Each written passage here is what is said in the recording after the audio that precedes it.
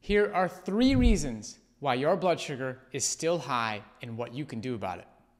You are likely focusing on controlling the disease instead of reversing the root problem.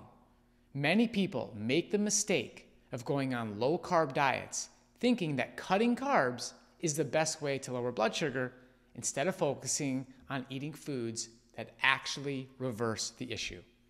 If you're still struggling with high numbers, here's why. Number 1, excess fat in your diet. Fat builds up in your muscle and liver cells, blocking insulin from working. Without insulin, glucose can't get into your cells and stays in your bloodstream. Number 2, lack of fiber. Fiber slows the absorption of glucose and keeps your blood sugar stable. Processed foods lack fiber, making blood sugar spikes more extreme.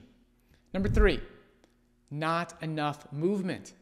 Exercise makes your cells more insulin sensitive, helping them absorb glucose efficiently. So what do you need to do? Eat more whole plant-based foods, rich in fiber and low in fat. Think fruits, vegetables, whole grains, and legumes. And don't forget to move your body daily. Ideally, a combination of resistance training and cardiovascular movement. Do you want to take control of your blood sugar?